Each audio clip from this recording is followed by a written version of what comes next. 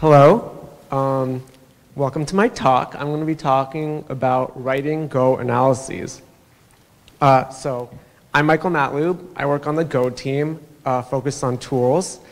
And I maintain the Go analysis package. What is the Go analysis package? So it's a nice way to package and write analyses, like static analyses that examine code and find errors and stuff, kind of like the ones that Natalie mentioned in her talk before. And it provides a nice way to run them in different sorts of environments, so it's like super convenient. So let's provide some more additional motivation for why to use analyses. So in this talk, I'm going to be focusing on preventing yourself from making mistakes when you're writing code. So let's take a look at a concrete example of this. So I love this package. It's called the comp package, and it's developed by another colleague of mine on the Go team. And it compares two values for equality, so you don't have to write your own equals method on it, and it's like a better thing to use instead of reflect deep equal in your tests. So I use it all the time. It's great. And because Go doesn't have generics, it has to take two empty interface values, but they're supposed to be the same type. Okay. So now let's take a look at some code that's using this package. First, here's some like pretty standard stuff. I have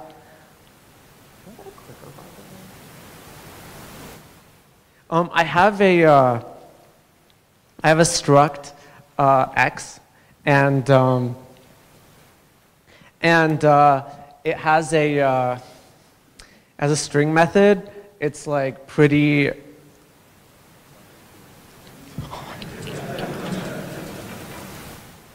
Doesn't this make the talk more fun? It's like off shit. How do I even use a computer? Oh, okay. Oh, awesome. Okay, so it's pretty standard. I have a struct, has nothing in it. All of the x's are the same, just to make this super easy. Okay. I have a string method on it. It's just gonna say instance of x, like pretty simple, pretty dumb. And then I have a new function, which is like pretty standard, returns a new pointer to a new x. Okay, now I have my test method. So this test method has a want and a got, and it compares them if they're equal. And if they're not, it presents an error message. So this looks fine, right? So we get an error message. They're not equal to each other. Worse than that, look, the got and the want values are the same. So this kind of sucks. So what's the problem here? The problem is that got was a pointer to x. It was returned by the new function. But want, I just like defined it to be x open close brace, which is not a pointer. And because they're not the same exact type, comp equals returns false. Arguments to comp equal always have to have the same type, including whether it's a pointer to a value, like or not. It's just, it has to be exactly the same. So this kind of sucks. What do? We've written this code. We ran our test, and we saw that the error message was impossible to figure out. Like, what do? Well, I have a suggestion. We can write another program that checks our program and tells us if there's something wrong with it. So I'm going to amaze you with a demo right now. Okay. So I I already wrote a program. It's called check. It's pretty cool. And I'm going to run it in the current directory. First up, let me show you what's inside the current directory. Okay, standard modular package. This is like exactly the thing that we saw before. Okay, the demo is like done now. Oh, done, okay. Yeah, okay, watch. This is it. Are you ready? Whoa!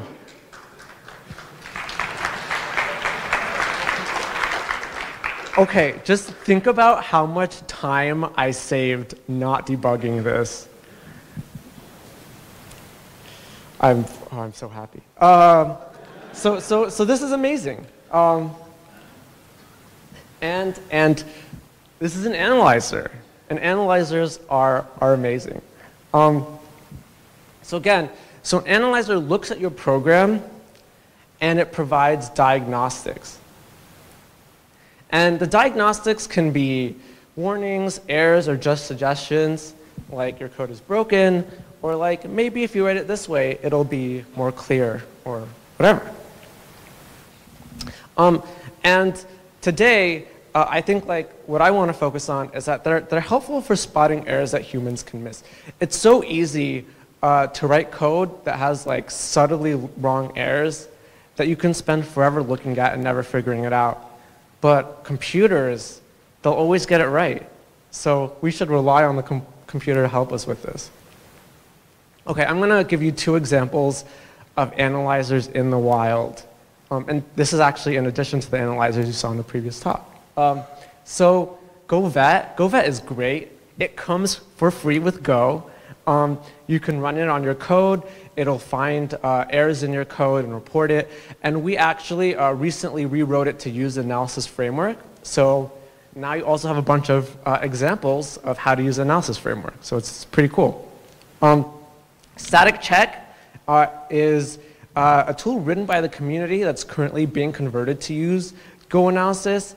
It has a ton of analyses, and it'll flag things that are probably errors in your code that you can look at and try to fix. So this is also great. Okay, so let's get back to our example, and let's look at the code.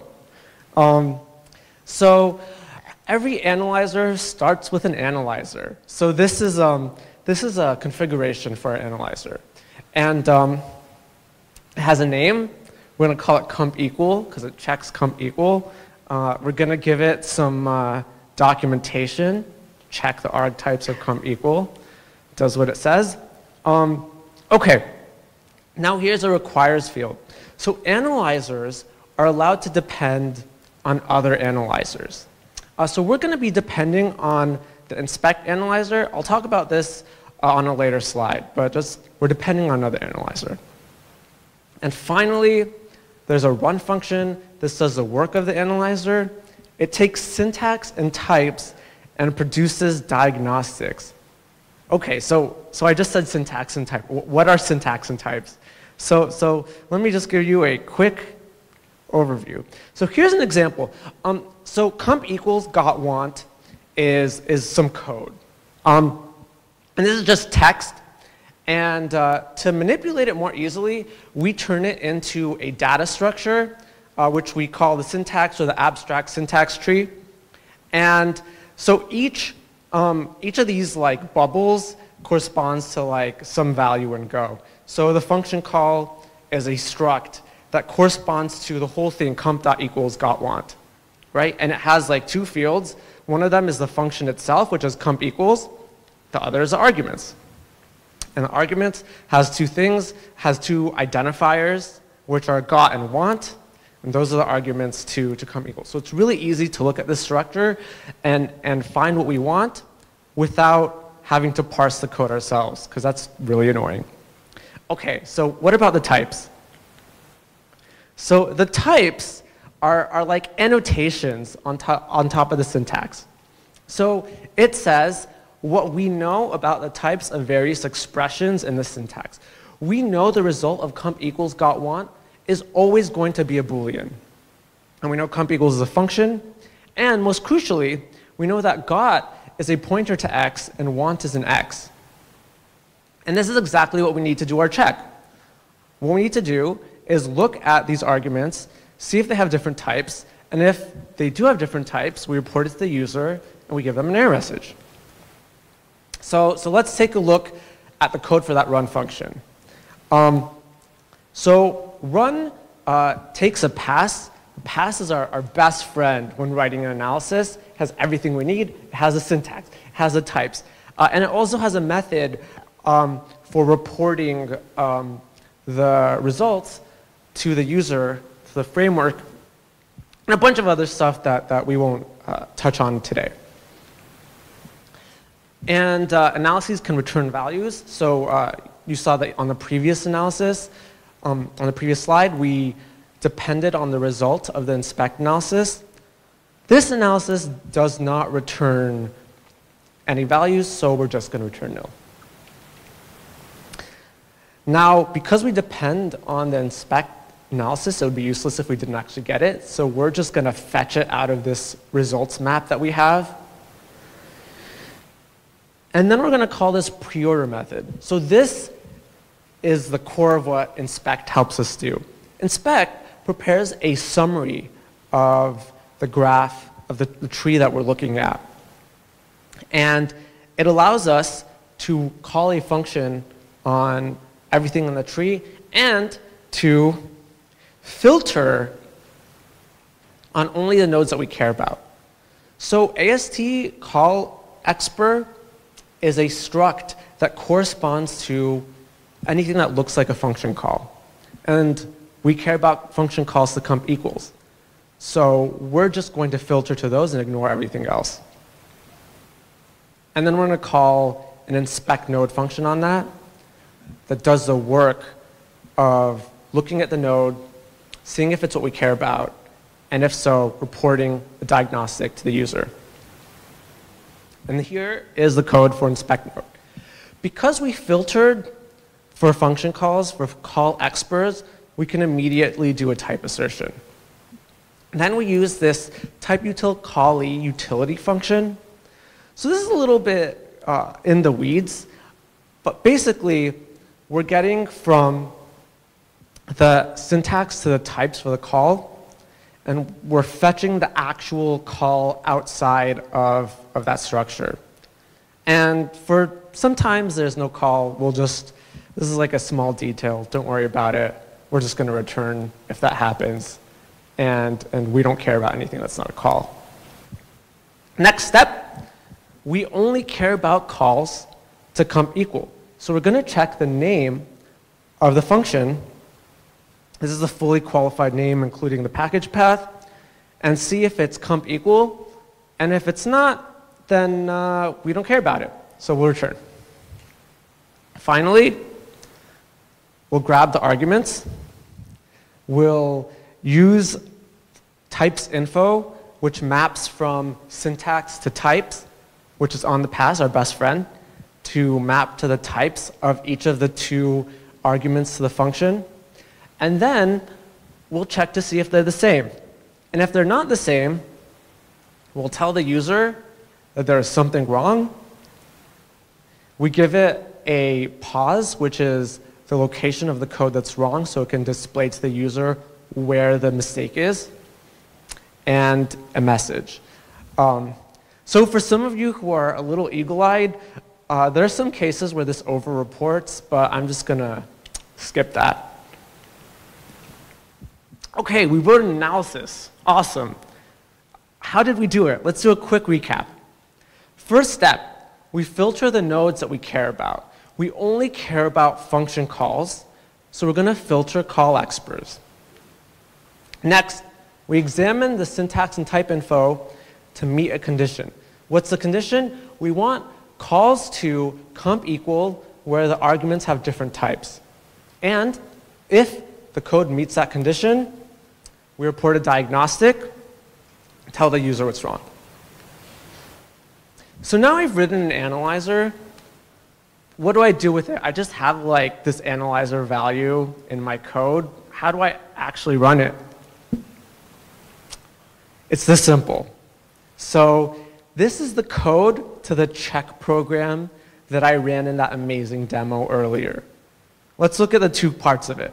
One, single checker.main. This is something else that's distributed with the analysis framework. It runs a main function that does all the work of checking various arguments and flags and such, and then running it on the code that you pass to it. And then we just give it the analyzer that we wrote. That's it. So in these like handful of lines, we have a full program that can analyze our code. It's amazing. The next thing you could do is if you have written an analyzer that is high confidence and generally applicable to all Go code, you can contribute it to that. We would love to have more analyses that we can run on all Go code to find and prevent bugs. And finally, you can contribute to Go Please. That's how you pronounce that thing. So Go Please is this language server which talks with your editor. So your editor talks to this service that's running on your computer to do auto-completion and references and all that stuff, and analyses. And it runs a set of analyses. Currently, it's a set of analyses in VET, but we're planning on adding more. And if you have analysis that is generally applicable and almost always correct, then we can put it into Go Please and show it in everyone's editors really easily. This is real code from Go Please that I've kind of taken a snippet of. And it just has a list of analyzers, and all we need to do is stick our analyzer in that slice, and it'll just run the analyzer and display the results in the editor. So currently you have to modify Go Please itself, but we are working on a way that you can plug in other sets of analyzers into Go Please that you can run without recompiling it. So I like to think that I've given you a new power, the power to stop and prevent bugs. So I hope you use this power to stop and prevent bugs. Thanks for coming to the talk. The code for the check program is on that GitHub repo.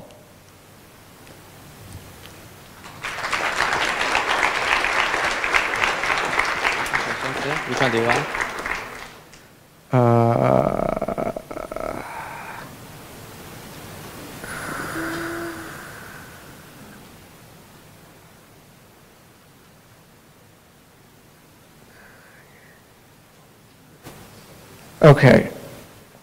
Okay, I'll take this question by Anonymous. Is the problem with comp earlier more of a type problem that ideally the compiler should catch? So we're getting into like pretty dangerous territory here, right? If you believe that Go should have generics, then yes, like the compiler could catch that. But currently, like there's no way to check that because the compiler doesn't know the actual, you can't write comp equals in a way so that the compiler knows the types of it. Only we're writing a program that expresses the invariance of comp equals, but there's no way to communicate that to the compiler directly, if that makes sense. Yeah, sorry. And I guess that's it. Thank you.